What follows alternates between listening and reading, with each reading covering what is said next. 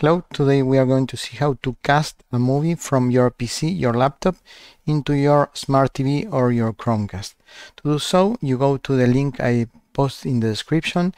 It will take you to the VLC Media Player. It's a very common free software, and you click here and download the correct version for you. Once you do so, you go to the folder where you have the movie, you right click and go to Open With and find VLC Media Player. Once the movie opens, you should go to the tab called Playback, go a little bit down to the one that's called Renderer, and there you will find all your smart devices. In my case, it's only one, bedroom or dormitorio, and you click there and it will start casting the movie on your bedroom. Only one small tip, maybe the movie is not in the desired format, so you may need to do a conversion. It's recommended, it will play much faster.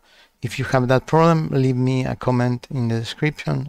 Leave me a comment below and I will give you the answer if you don't find it. Thanks for watching, a like is great, and see you around.